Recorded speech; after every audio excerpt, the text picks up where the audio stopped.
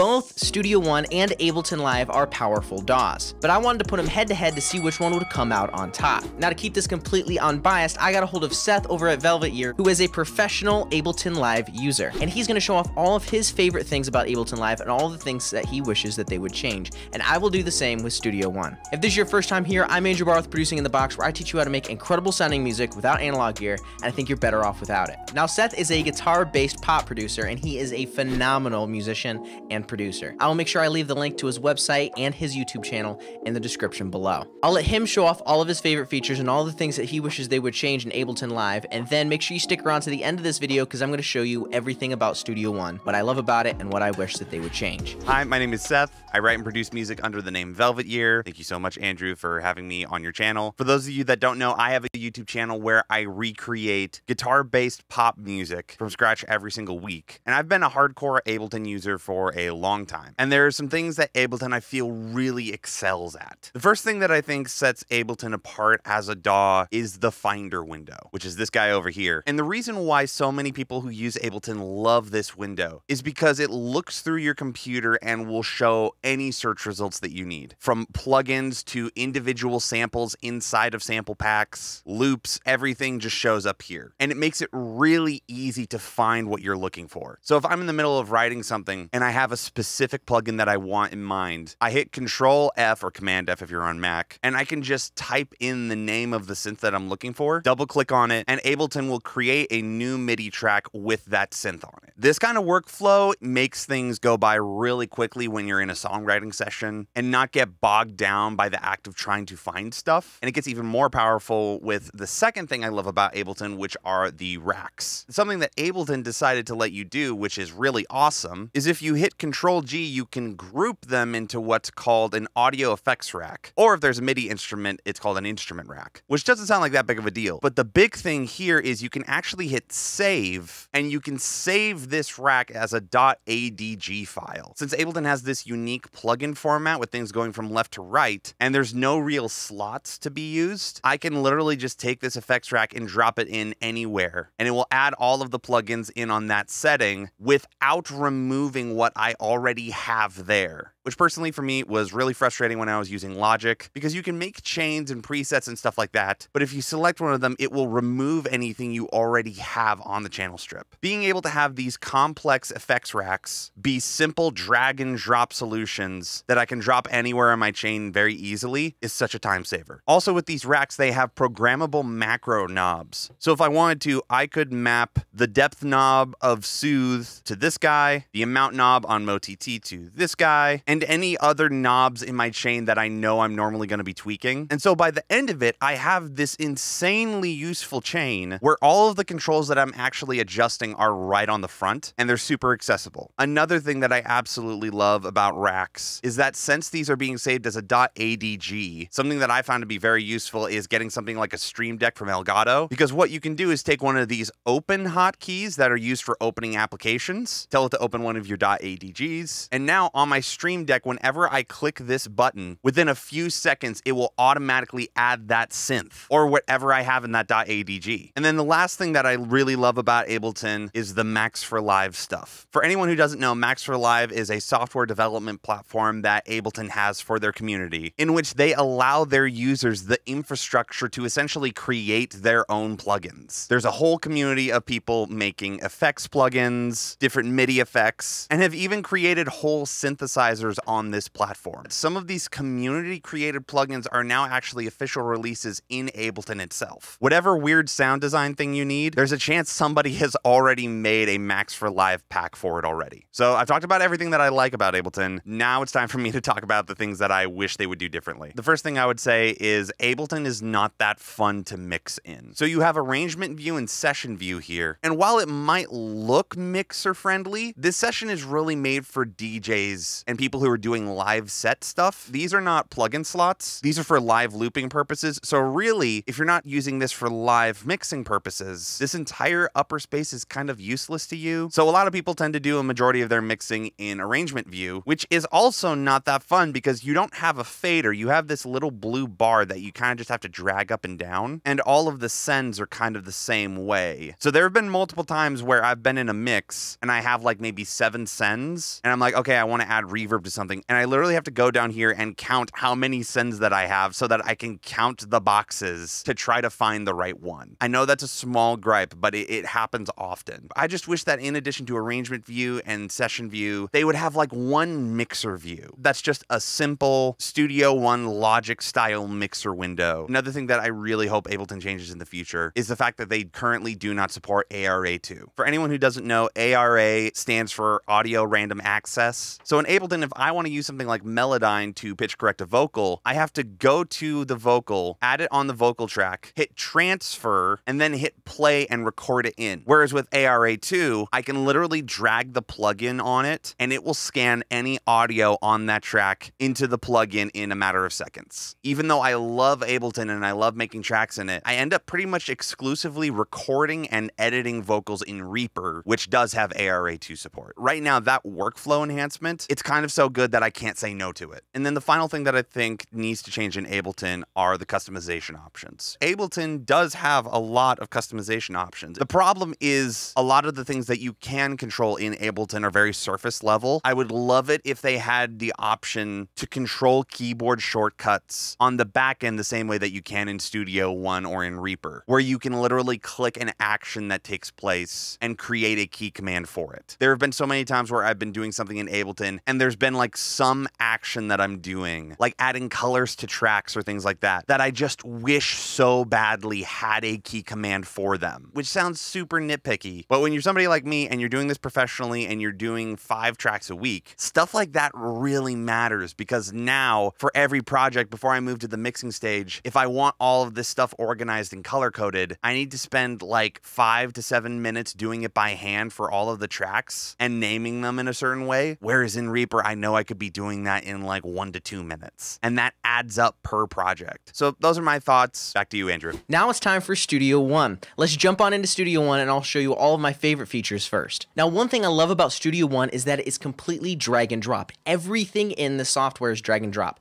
You can drag and drop presets in here, you can drag and drop different instruments in there, and I'll just show you an example here. So I have a preset for Pro EQ. Now, if you want free Studio One presets, I have a link down in the description below. You can scroll down right now and click that link and just tell me where to send those presets. They're completely free and they use the stock plugins inside of Studio One because they're just fantastic. So this one preset, which you can get for free, I'm just gonna click and drag it onto a channel. Now, I don't have Pro EQ pulled up here, but as soon as I click and drag this preset, it automatically loads the plugin and loads that specific preset. Now, this specific preset is designed to make room for the kick drum inside of a heavy mix. You just sidechain this to your bass. Now, let's say I already had Pro EQ on and I wanted to just drag and drop this preset onto this specific plugin. I can do that as well. So now I just have a blank canvas here. Now I can drag and drop this preset directly on there and it automatically loads it. Such a handy feature. Now it can do more than just one plugin. You can have an entire multi-preset inside of Studio One. You can also get these presets for free as well. So I can just click and drag this onto a channel and it includes the entire effects chain. Instantaneously loads, and now I have this entire effect chain directly on the channel. It loaded every single plugin and every single preset inside of it, and it was an easy drag and drop. You can open up the instruments and you can go through different instruments here, and you can just click and drag and it'll automatically create a channel and add that specific virtual instrument to the channel. Everything inside of Studio One is drag and drop. If you think you can drag and drop it, you can. It makes my workflow so fast. Now, another thing I like about Studio One is a thing called music loops. These are essentially presets, but like on steroids. It's incredible.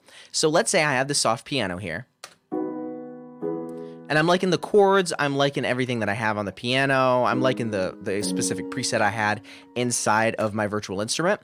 I could just take this, drag it over to a folder I created on my desktop, and then you can see that there's a little X next to a thing called music loops. If I click Alt, it'll just drag over the MIDI file and copy the MIDI file to that. But I want to actually copy over the entire music loop. So now that I have that music loop, let's say I want to bring in those chords, but I also want to bring in that piano, that exact preset that I had. I can even bring it into a different song.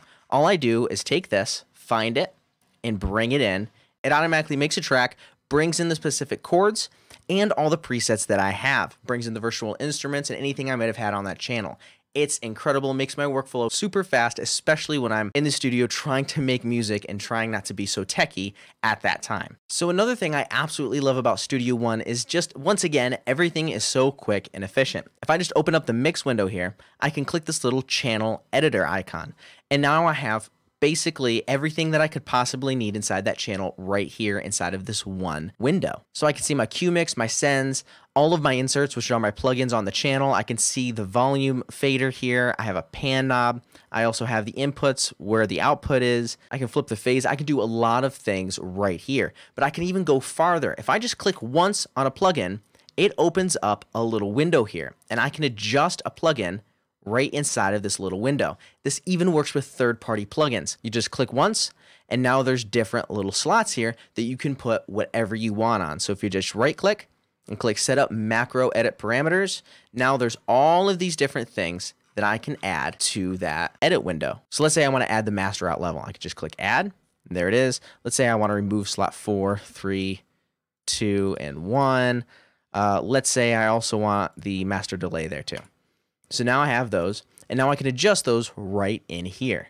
It is super handy, and I don't even need to open the plugin to adjust multiple things at once. I can just open everything right up here in the channel editor. All right, now for the things I hate about Studio One. I wouldn't say necessarily hate, but just things I feel like I'm lacking or things that I would really like to have. So the first thing is that there's no integrated Dolby Atmos support right now. So if you want to mix in 7.1, you're going to have to find another DAW with that integration built in. This isn't something that I absolutely need. It's just a nice to have, and I would like to upgrade eventually to something like that. And I know a lot of producers out there are starting to mix in 7.1, especially if they're like scoring films and such, and that would be a nice to have. Now, number two, this is kind of a third-party CPU hog. If you're using stock plugins, you're fine, but as soon as you start to drag in third-party plugins, it's a little bit more CPU intensive. Now, I tested this with different DAWs, and Reaper actually came out on top because Reaper seems to utilize a lot less of your CPU. This kind of seems to be a CPU hog. I don't really notice it too much because I have a pretty powerful PC, but if you're running like a dual core processor, you're probably going to notice some problems, even maybe a quad core processor. And now the last thing, and I really wish that they would change this, is that I can only quantize up to 1/64th. I would really like to go a lot higher because if I'm trying to come in here and edit inside of the grid, that's about as small as my grid can go. And I like to go farther so that way I can add like flams and stuff like that and actually add it to the grid. It just gives me a little bit more control to make things sound a little bit more human, but I still get to snap things to the grid where I like them. I know in Logic, I think it went up to like 1/128, and that was nice. But if I want to put the grid faster, I almost have to basically duplicate 100 BPM to 200 BPM and then bring this back down to 1/64th, and then I can have that. It's just kind of a pain, and I really wish that they would add just a few more grid sections. So I want to thank Seth for showing off everything about Ableton Live. He is a phenomenal producer, so make sure you check him out. I left a link to his website and his YouTube channel down in the description below. And if you're looking for a life-changing mixing trick, look no further than this video right here. If you want to know exactly what I'm talking about, click here, and I'll see you over there. Now, as always, go create.